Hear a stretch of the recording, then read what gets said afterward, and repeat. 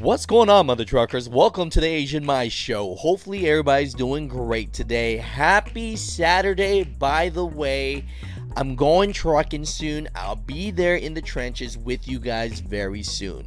But for today, I'm going to be answering a subscriber's question. And these questions are trucking related questions, and I hope this question helps you mother truckers out there as well. Now, for today's question, let me look at what this mother trucker asked me real quick. Hi Asian Mai, quick question. A few months ago I had to pee really bad and I parked on the side of the road and took a piss. A cop pulled over and gave me a ticket for loitering. What should I do next time? You know what, mother trucker, this is a very good question.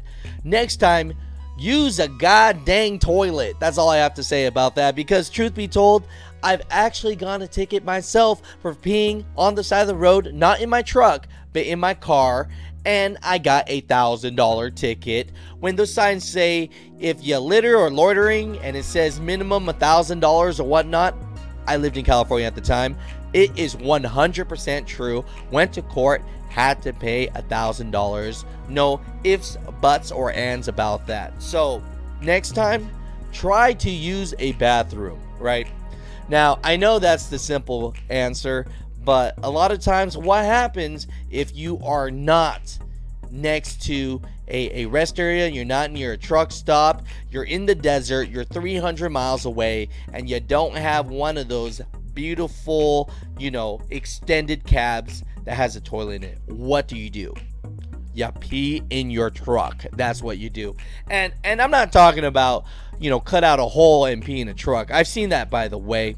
But what I'm talking about is a pee bottle. That's what you should use. Now, if you don't know, let's look at it.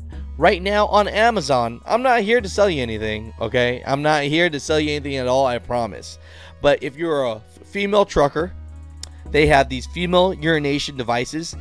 These little pink thing right here that goes over the vagina, and then you just pee.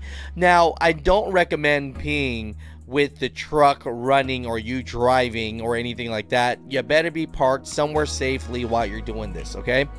Now, for men, they got different kind of pee bottles, okay? Now, you're looking at between $9.99 to $22. For that female one right there, $9.97. Jesus, that's a lot of money. That's too much money, all right? You're trying to save money on the road, and trucking can get very, very expensive. So, yeah, you don't want to go this route, all right?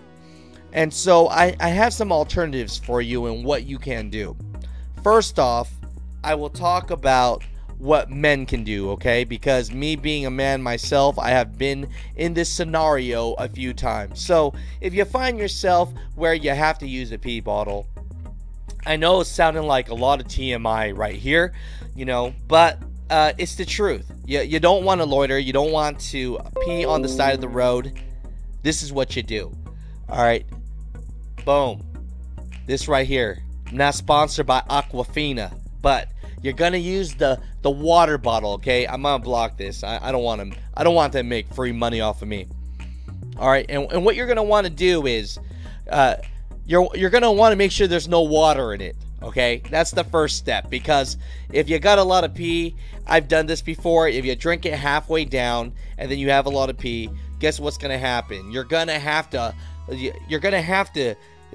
I don't even know what's called, pinch the pee hole, right, of the wiener schnitzel, and basically grab another water bottle and pee in it. Now, this is important for men. I know it sounds like a joke, but when you pick your pee bottles, all right, it's going to take time to become masterful at this. It's not one thing that you learn at a time.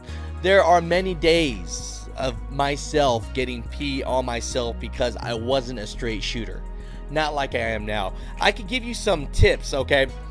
First tip I would say is with the water bottle, because this is free 99 per se. You're going to drink the water first, all right? You're going to open up the bottle. Now, you're going to put the wiener schnitzel, I'm trying to stay monetized here. You're going to put the wiener schnitzel not inside. Now, if you can fit the wiener schnitzel inside the bottle, good for you. But if the circumference around doesn't have any space, then there's not going to be any air, and when you try to pee, it's going to explode out. I'm not saying that's what happened to me. It's just mathematics and science here. So what you want to do is actually you want to open the water bottle, right? And then you want to, it's going to sound gross, people. The Wiener Schnitzel pee hole, I guess, right? Right? You're going to want to open that up. All right? I don't know how I don't know how to say it, but you get what I'm saying. You open it up, right?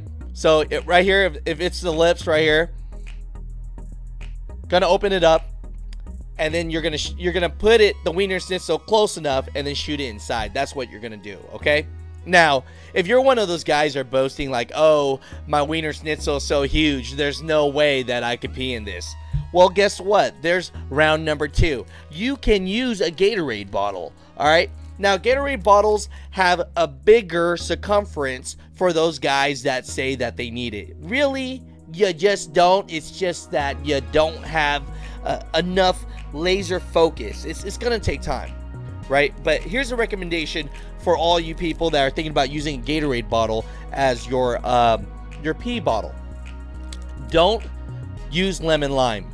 Make sure you use some kind of Azul blue cherry or something like this. I can't tell you how many times, because lemon lime's my favorite, right? But it looks like pee, all right? And you don't want to gauge and be like, did I already pee in that bottle or not before I drink it? And it's almost happened to me, okay?